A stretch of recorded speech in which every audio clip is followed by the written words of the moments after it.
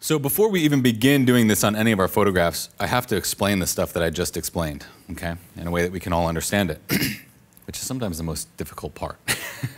So here we have the luminance value of pixels. So 0 being black, 255 being white, and 128 in the middle being your midtones, okay? These numbers, 287, they're just arbitrary numbers to show you that somewhere in between 0 and 128 lives another value of a pixel. Now, these pixel values from 0 to 255, that's a concept that we think about in terms of a pixel. A pixel can only be anywhere from 0 to 255. If it's below 0, it's basically non-existent data. If it's above 255, it's basically non-existent data. That's where you get the clipping warnings and the highlight blowout warnings where it's like, me, you're going above 255, stop. 0 to 255, it also exists in colors. Your red color, your green and blue. So to make any color, you need some combination of RGB or CMY that involve 0 to 255, okay? So every pixel essentially has that 0 to 255 value to it. And that's essentially how we create these luminosity masks, is from the existence of luminosity. So by default, the traditional luminosity mask is going to select anything that has a luminance value. So if it is at 0, is it going to be selected? No, because there's nothing there. But what gets selected and how that gets selected transitions from 0 to 255.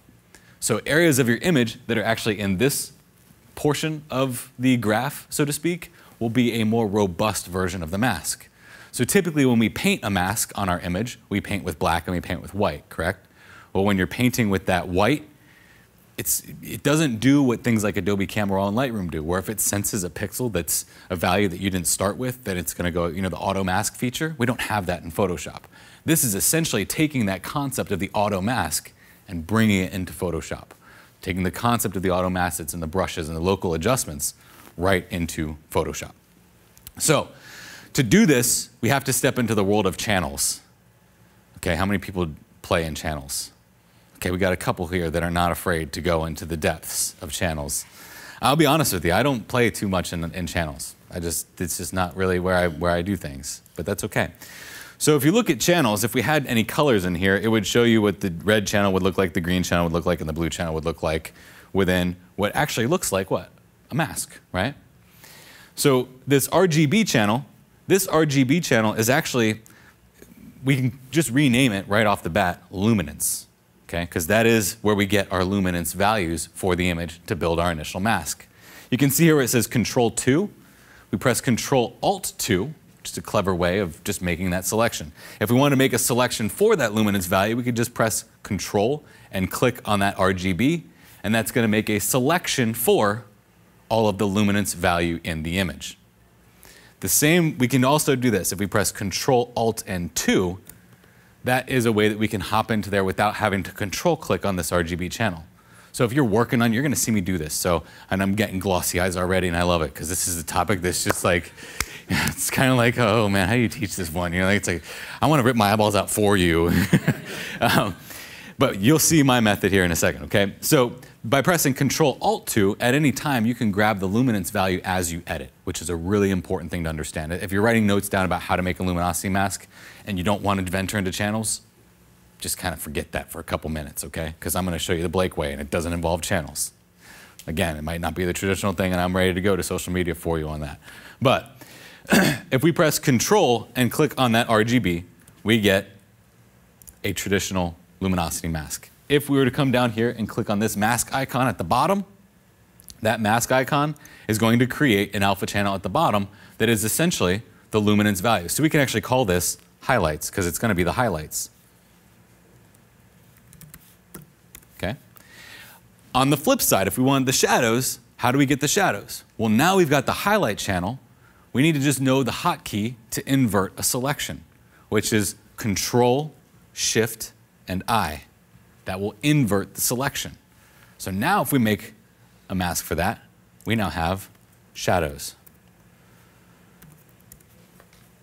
And we can see that by the mask. It's kind of hard because I'm using a gradient at this point. So you're looking at a gradient and you're looking at a gradient mask on top of a gradient mask. When we start getting into image editing, you'll understand. But what I want to show you here is just the pixel values that are being selected, especially now when we look at shadows. It looks like things are inverted, but that's because this mask that we've created, this is the portion that's going to be affecting because that's the white part, okay? It's white transitioning into that black.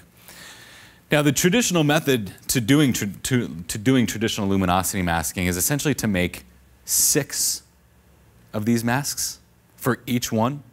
So 6 for your highlights, 6 for your midtones, 6 for your shadows. And if you want to get even crazier, you can do 8 to 10. You can do 15 if you want, as long as that data is available in there. But in order to make those masks, if we were to go and control click on that RGB channel, now how do we make a lesser selection for our highlights? Well, we do that by making that selection and intersecting it with the actual highlights. Have I lost you yet? Please say yes, okay? Because I want you to realize how convoluted this is. We press Control, Shift, Alt, and then click on the highlights, and then make another mask. This is essentially highlights. If I could spell, my cursor's getting in the way. It's highlights 2, okay?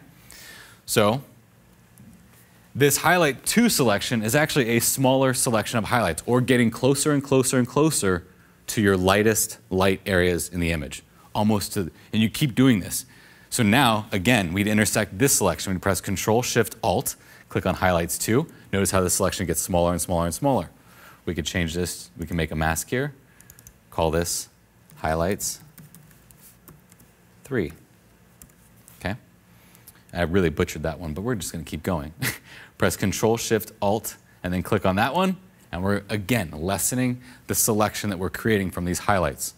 And it's that Control, Shift, Alt, and E, or Command, Shift, Option, E thing. Or not, that's to make a stamp, but Command, Shift, Option, click. You know, it's like, I say this in, I think, on all my CreativeLive classes, but if you're ever curious about if Photoshop can do something and you're working in a certain area and you're not sure if it can do something else in that area, press Control and do it, press Alt and do it, press Shift and do it, press Control, Shift and do it, press Alt, Shift and do it, press Control, Shift, Alt and do it. And then it'll do something different at every given time. But try to find the actual hotkey for that, you're never going to do it. So you just do it by like trial and error. Like, oh, I can make a selection? Well, how can I intersect that selection with the selection of the selection? Well, let me try Control, Shift, Alt, select. Yeah, okay, you got it. So what I'm trying to get at here is just to show you the traditional way of building these luminosity masks so that you can continue to do this. If you press Control, Shift, Alt, Command, Shift, Option, and then clicked, it would continue to make smaller and smaller highlight selections by what you're intersecting it with those highlight selections. There's a couple reasons why I don't like this way. Number one, we're playing in channels, okay? Now, channels are great because if you go over to layers, those channels don't exist there. But anytime you want to get one of those masks, you got to go over to your channels, you got to Control click on that channel, you got to pull up that mask, make another mask, and it's just, it becomes like this, like you spend more time trying to find the luminosity mask that you need than actually doing anything with your photograph, okay? So there is an easier way to do it. So I'm going to go ahead and I'm just going to go ahead and delete these, because what happens when you have all these channels in here as well is those channels actually take up a lot of space within your image. So if you save this as a PSD document with all those channels that you built just for making these masks that you may or may not ever use, now you got this big old file for what? You put 2 layers on there, it's 2 gigs, and Photoshop's screaming at you not to save me ever again. So I don't typically like the channels method. I like the rudimentary kind of Blake method. And I don't know if that can be coined or anything like that. Maybe, I don't know. But so typically what I'll do with that is I can still make that luminosity mask selection, because what's that hotkey that we talked about in the very beginning of this? Control Alt 2 or Command Option 2 on a Mac, Control Alt 2. I'm not even in channels, and it's already making a luminosity mask for that RGB value or that RGB channel. And let's not even get into the midtones. To make your midtones masks, you have to intersect, you have to subtract your highlights mask from your shadows mask, and it's just, yeah, let's just leave that one to the pros, so they say. So what we're going to do with this is, now that I've got that selected, I need something that's going to create a mask. Well, you see my little quote over there? Curves adjustment, it's my favorite tool. I always make a curves adjustment layer. It's just my go-to. It's like, that's my jam, you know? So I'm going to click on the adjustments and just make a curves adjustment layer. Because I already had a selection, it's going to make a mask for that curve within that luminosity value. Cool? I'm going to teach you a couple cool things about masks at this point, is that we've got that luminosity mask selection. we can make a modification to this mask just like we would make a modification to anything else in Photoshop. So we can modify that mask with Gaussian blurs. We can modify that mask with curves. We can modify that mask with levels. So how you're going to see that this is so much easier is that if we click on that mask and we go to Image, and we go to Adjustments, we go to Levels, I now have a levels adjustment that is going to make this mask look different. Let me do something a little bit easier for you to see first. I'm going to double click on this curves adjustment layer. And in this curves adjustment layer, I'm going to click the color overlay. And the reason why I do this is I'm going to make this magenta. And that's not because I want to blow your eyeballs out with the color magenta, but it's because the color magenta doesn't typically exist even in the real world, unless maybe you're in like the 1970s with clothing or something like that. But even looking around this room, there's nothing in this room right now that is actually that color magenta, right? So if I were to take a picture in this room, knowing that there's nothing in this room that's that color magenta, if I want to see what my masks look like, magenta is going to be my best color for that. Now, I'm in something called layer styles. Well, the layer styles, that is what tells me what's happening within this layer. If we come up here to the blending options, that's telling me the things of like what blend mode I'm in, what opacity I'm in, what's happening with this layer.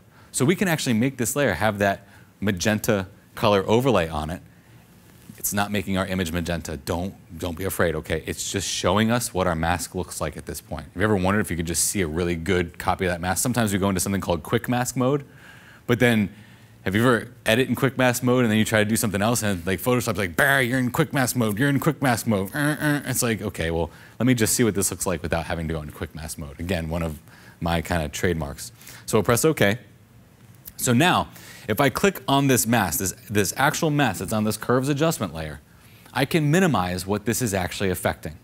And I can do that by going up to Image, going to Adjustments, and going to Levels. So, quick little tidbit on levels. Levels are controlled by your shadow areas of what you're telling it to work with, your highlight areas of what you're telling it to work with, and the midtone areas of that object, right? So if a mask is essentially made up of contrast, what we're talking about with luminosity masking here, it's made up of white values, it's made up of black values, and midtone values in between, we can use levels to dictate how big our mask is. See what you'll see is I can drag this over from the left and start introducing more black into that mask, which means that because I'm introducing more black into this mask, it's restricting how much that mask can actually affect, which is a little bit different than going into the background of channels, making 6 different selections, because now I get the pure power to adjust this mask however I want, especially because I can then also go into the midtones of that and push the midtone value of that more towards the shadows or more towards the highlights to get even more out of that mask. Now you could do the same thing with the traditional luminosity mask selection, but what this allows me to do is it says, okay, you want a luminosity mask, Blake? Go ahead, make it. Control-2, you got it.